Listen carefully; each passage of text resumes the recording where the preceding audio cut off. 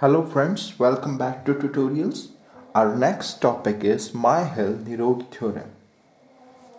It states that if the definition of the language L divides all strings into finite number of classes, then the language L is a regular language. For example, if L is a set of all strings which ends with 0. Now this definition divides all strings into two classes. Strings which doesn't ends with 0, and second class is strings which ends with 0. If a language divides all strings into n classes, right? Then the finite automata which will accept this language will have n states, each state corresponding to each class of a string. It would be more clear after this example. Let L be a language. It is a set of those strings which have even number of zeros and odd number of ones. Now this definition of language has divided all strings of 0 and 1 into 4 classes. Right? Let it be A, B, C and D classes.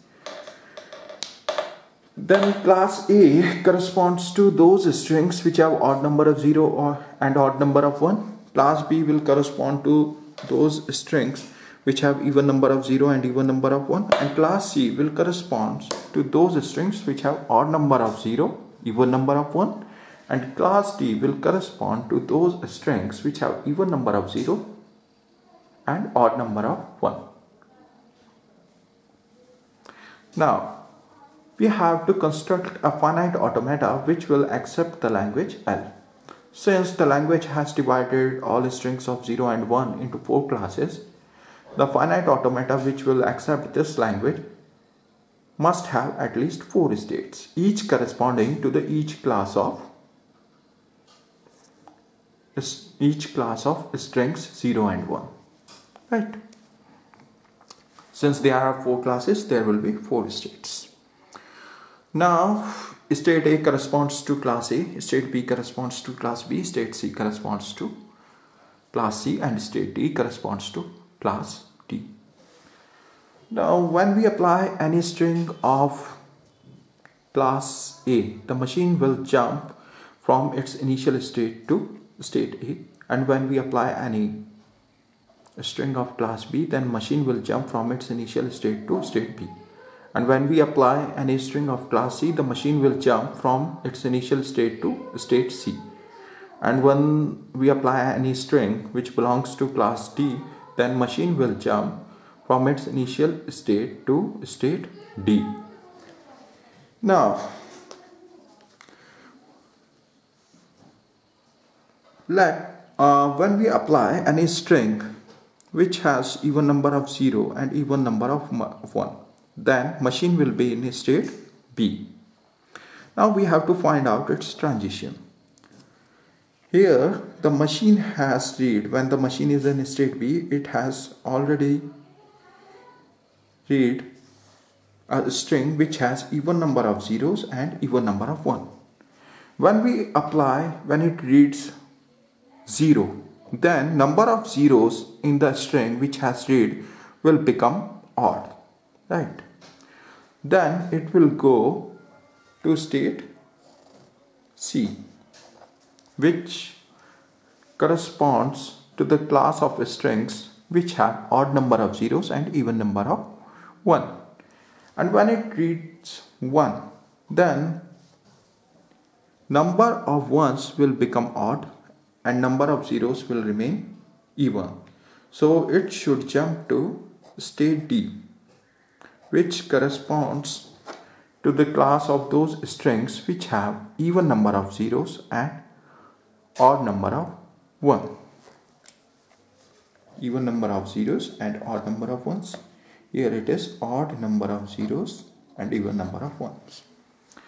Now we have to find the transition of state C.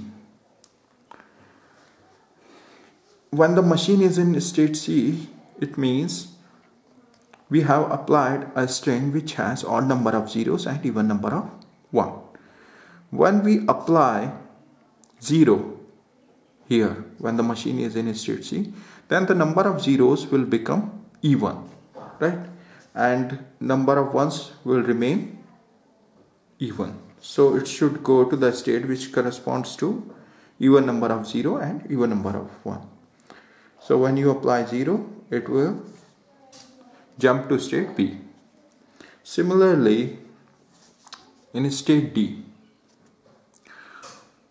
when we apply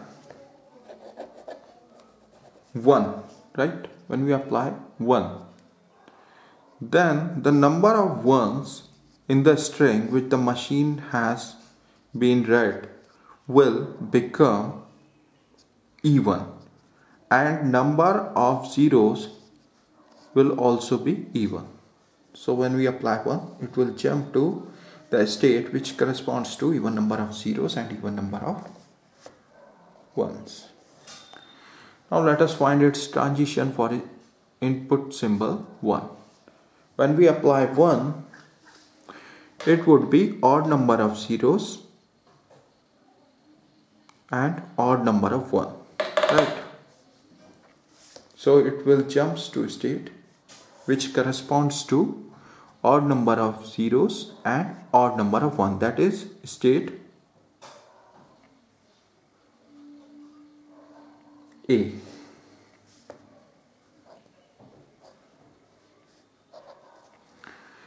Right. Now let's find the transition of state D for input symbol 1. Here the machine has already processed a string which has even number of zeros and odd number of 1. When we apply 1, right, then number of ones will become even and the number of zeros will remain even. So it will jump to state B. Now we have to find its transition for input symbol 0. When we apply 0, the number of zeros in the string which machine has processed will become odd, right?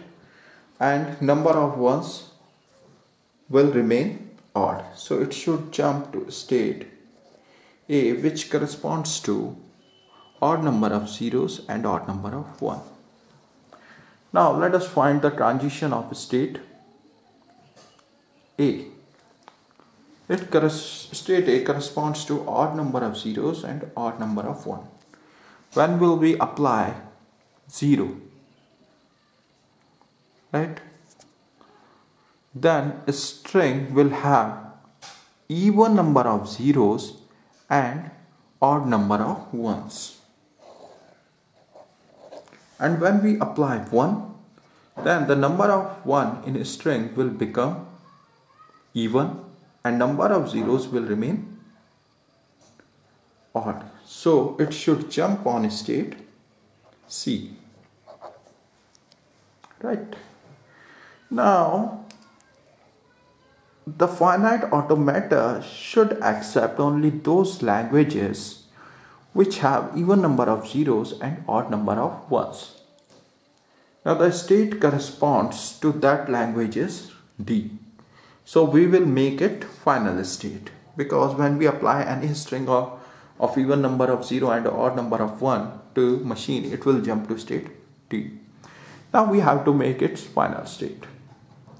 When we don't apply any string, that is when the input is 0 number of 0 and 0 number of 1, right? Then where machine should be? Now here we have considered 0 is an even number. If a machine has read 0 number of zeros and 0 number of ones, right? It means the machine has processed a string of even number of zeros and even number of ones. So we have made state B, which corresponds to even number of 0 and even number of 1, the initial state of this finite automata. Why? Because when we don't apply any string, right, machine will remain in state B, right, which corresponds to even number of 0 and even number of 1. Because 0 number of zeros and 0 number of 1, right, means we have not applied anything, will be considered as a string of even number of zeros and even number of ones. Thank you very much.